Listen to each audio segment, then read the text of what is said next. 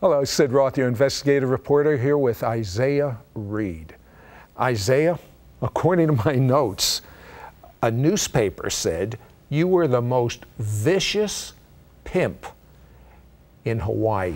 That's true. How you don't look that way now.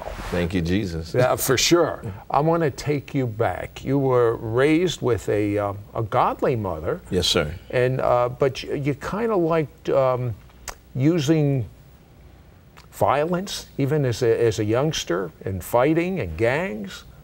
Well, it was contrary to the lifestyle that I was brought up into, and really it was a challenge to me to make a decision. I was kind of at a fork of a road in my life. We practiced nonviolence in our home. My father preached it, my mother preached it. How many generations of ministers were in your family? 5. I come from 5 generations of preachers. And it was prophesied when my mother was 17 years old that I would minister the gospel. Of course, nobody asked me that was going to be my choice. But growing up in that environment, kind of being indoctrinated into that kind of Christian lifestyle. I even went to Catholic school and attended a Baptist church. So the community that I was aware of, not only in my family, but the community that I was aware of as a child concerning my boundaries, was all in a religious format. I didn't know any other environment or lifestyle or culture at that particular time. But the long and the short of it is, my sister was being bullied at a school, and I asked the bully to leave her alone, and he wanted to beat me up, so I ran. You know, I ran for my life, and he began to chase me because I was fearful. I never had been in a physical altercation. Right. And I was about maybe 12 or so, and you know how young people are. If they see you run, you're gonna get beat up. Everybody want to watch. So a crowd kind of was running after him and instigating and so on and so forth. Anyway, I made it home, but I had a cousin there that says, no, you know, we don't run from nobody. You need to, you know, stand up, be a man, that kind of thing, you know, that macho thing. And I was very afraid, very afraid. And so I was more afraid of my older cousin than the bully that was chasing me. So I kind of stood my ground and I just lunged at him really and closed my eyes, and I guess out of the fear and out of the terror, I just grabbed a hold of him tight as I could, and I was strangling him, and we ended up on the ground, but I was just holding on, basically so he couldn't get up and hurt me. But I had overpowered him and strangled him, and he was, you know, crying out, "Uncle, let me go, you know, it's enough, it's enough already." And they pulled me off of it, but what took place, it changed me inside, was the accolades. Everybody was happy, everybody was proud of me, and I had never experienced that before, where all the attention and all the praise came upon me for something that I had done, and that was the pride of life. And so when the pride of life came on me, I had an appetite for it. And I'm not saying that my parents never praised me or never encouraged me. No, I understand, but let me ask you, Isaiah, then you went in the military. Did you get straightened out? Well, the military came from being involved in crime. I was doing drive-by shootings because, like I said, I had an appetite for it, so I got involved in gangs. And during that time, during the Vietnam era, they was taking, you know, incorrigibles, gang members, that sort, and giving us a choice, either go to prison or go to war. Oh, I see. You didn't go in. You went in reluctantly. Yeah, and since I was underage, my father said send him somewhere as long as you don't come back home, because I had just became just too unbearable for my family. I mean, by that time, I had 2 young ladies, and I'm living with my parents, pregnant, you know, out of wedlock, that kind of thing. Drive-by shootings, already dabbling in narcotics, selling drugs. Your parents must have gone through a lot of grief with you. Oh yeah, a lot of grief. But one thing my parents did do, they stood on the promises of God. You know, I talked to your mother. Did she really get in your face and say, my son is not a pimp, he's a preacher? Oh yeah, not often and much as she could. And I really thank God for that tenacity and that tenaciousness. And I think every parent, every whatever your family situation, whether you're a parent, whether you're a spouse, or whether you a sibling, if you're the only one that has a promise or has something strong inside of you, a strong faith that you can stand on the confidence that's found in the Word of God, then you need to stand, because what it looked like is not what it is. And I believe that's what my mother, and the more she stood and the more she believed, the worser I got. It seemed like the situation wouldn't change, but it would grow. I mean, the military, you know, I could put on a uniform, I could be a chameleon, so to speak. I could do the military thing. Of course, violence during that time was what they were promoting to defend this nation, but I like the violence on a more personal level, as far as promoting my own, being more intimidating, you know, learning how to shoot, learning how to operate in weapons, learning hand-to-hand combat. So that actually enhanced your desire. At the top of your career as a pimp, how much money were you making? I think if I was to just average it out, 27 million. Easy. What does someone do with $27 million? Well, it's maintenance in that kind of lifestyle. You're talking about a year. Yeah. If you have a high... Did you hear that? $27 million a year. I mean, it would take a genius to figure out, I think, how to spend it. But give me a try. I'll be able to do it, Isaiah. We'll be right back after this word.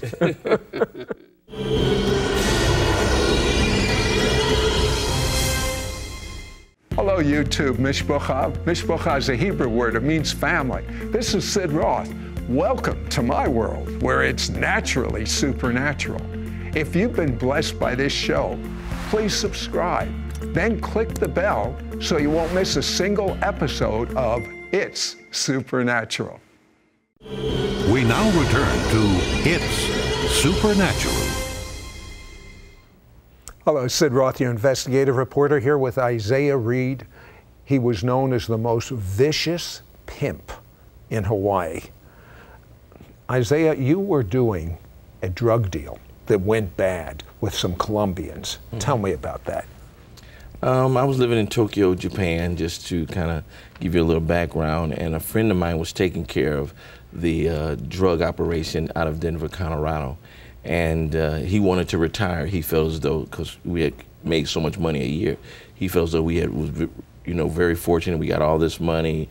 We really didn't have any diseases, because I was also a drug user and sleeping with the prostitutes that I sold flesh, but also indulged in the flesh that I sold. So he felt as though that we had got away so long, no incarceration, been arrested but never convicted of everything. And he thought it would have been a wise choice if we quit. I didn't know no other lifestyle to live. I was living out of Japan and also operating out of Amsterdam, where prostitution and drugs is legal. I said, we have finally got our foundation. We don't need to quit. We have places where the authorities really can't do anything to us. We're untouchable at this point. But he was very adamant about it. He had picked up a Bible, and he didn't want his mother to die with him still living this lifestyle, because she was getting up in years. Anyway, the long and the short of it is, I flew to Denver, first class, to convince him to stay in the lifestyle. So I bought a first class ticket to run into a bullet, and he once again, he had the word, and he was going on. I said, "You've been talking to my mother. Stay away from that woman. She's contagious." And he says, "No, this has just been." It was just a Gideon Bible out of the hotel. And I didn't want to hear. I was just so adamant about living my lifestyle. So I said, well, I'll go do the drug deal since I'm here. And we had done the drug deal with these Colombian associates of mine for many years. So it was nothing to be unusual. I was on my guard. I had my guns with me, the usual kind of setting. Anyway, at the conclusion of the deal, we get in the back seat of the car, to get them to take me to the airport so I can go back to Tokyo. And as we're driving along, one of my friends took out a .38 automatic, put it through the base of my head, and shot me. The bullet went, into my brain, through my ear canal, and I still have the bullet in my brain today. Disintegrated my jawbone, cracked my skull, and then he shot me again, went through my nose, through the roof of my mouth, down my throat, and landed in the top vertebrae of my spine. And then they began to stab me and stab me and stab me. And they stabbed me 16 times. And after I was murdered, after I was dead, they hid my body in an alley, and I stayed there a little over 2.5 hours where I died. And how I got found, a car ran over me, and that's how they discovered that. So you're shot twice, you're stabbed, you're bleeding to death, and now a car runs over you for good measure. Someone really wanted to see you dead. Okay. Well, it was just interesting when I had already bled to death. I mean, I was already dead, but when you die, you don't go to sleep. The real you is on the inside. This is just an earth suit that you can survive in this atmosphere. You know, you can destroy the earth suit, but you can't destroy your essence, the soul. Bullets can't kill it. Knives, drugs, disease cannot touch who you are on the inside. So, Isaiah, here's the question I have. They take you to the hospital, or they take you to the morgue. Where'd they take you? Well, they took me to, see, when the paramedics came, they call back and they say dead on arrival, or, you know, he's dead. I see. And then they bring you back where the, I guess the chief of surgeon on staff, whoever signs the death certificate, has to look at it and certify that it is a death. All right, listen, let's go to Isaiah's mother. The doctor says, we have your son here in the autopsy room. He was pronounced dead on arrival here at Denver General Hospital. And he began to describe some of the things that he was seeing inside of Isaiah as he was attempting to do the autopsy. And he said he had bled to death due to gun wounds, and he had been stabbed. And he began to talk, and I says, I need to make contact with him. I need to make contact with him. At that time, I didn't know they was monitoring me where I could be heard over the hospital. So I asked him if he would put the phone to Isaiah's ear. Oh, okay, so now she knows what's going on, what the deal is. Isaiah, question. Would you be in this chair today alive if it wasn't for what your mother did? No. All right, definitely let's hear her prayer right now. Let's go back to that telephone call. Lord, you promised. You promised me that my son would be saved. You promised that I would see him saved. I cannot accept this phone call that he's dead.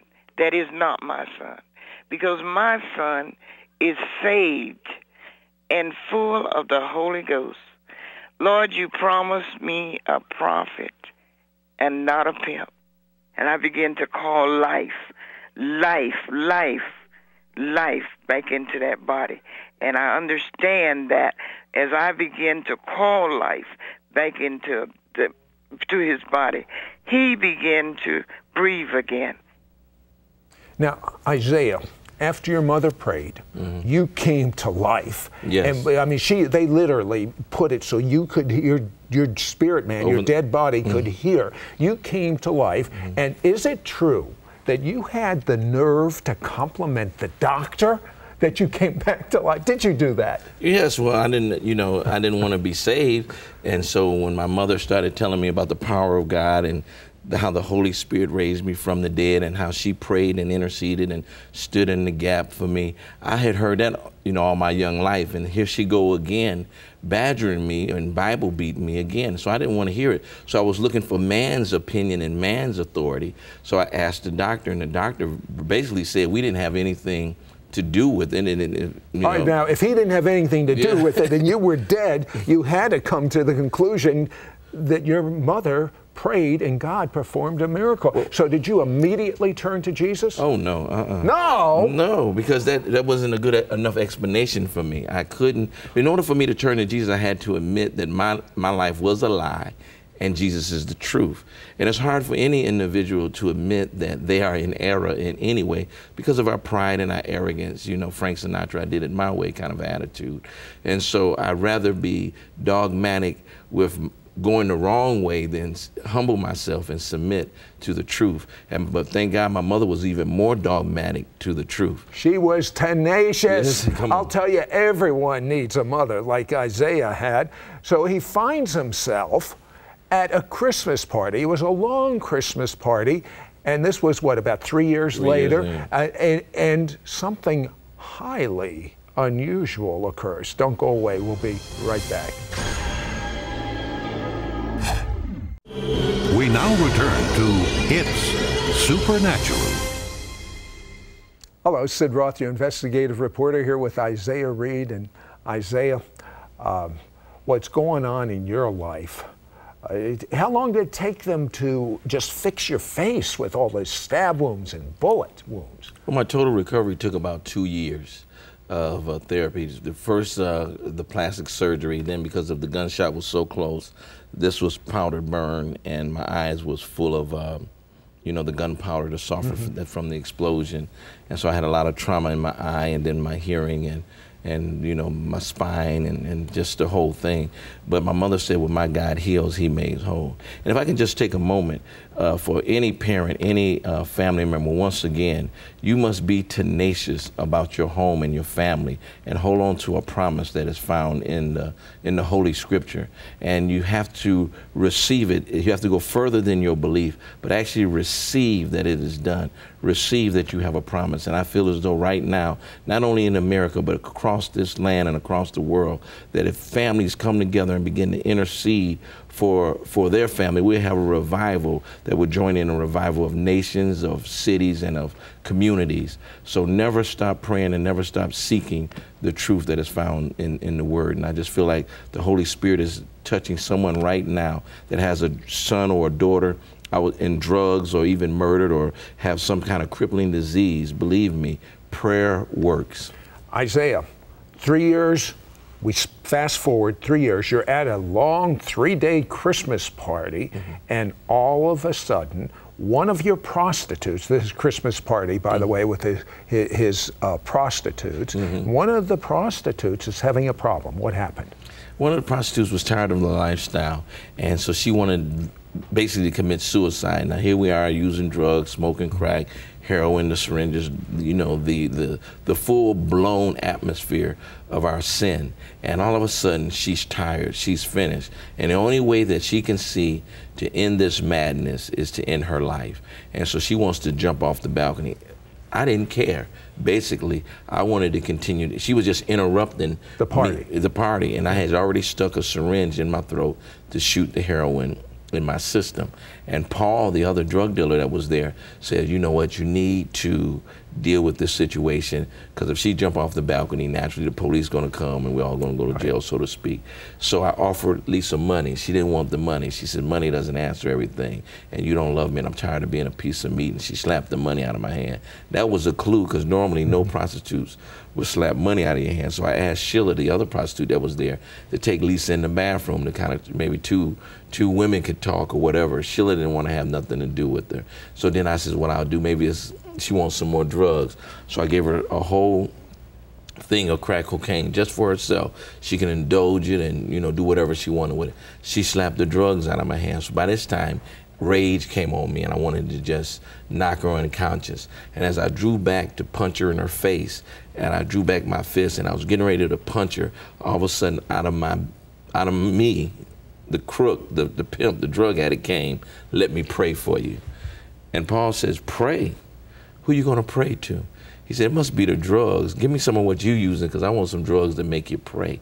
And so anyway, Lisa calmed down.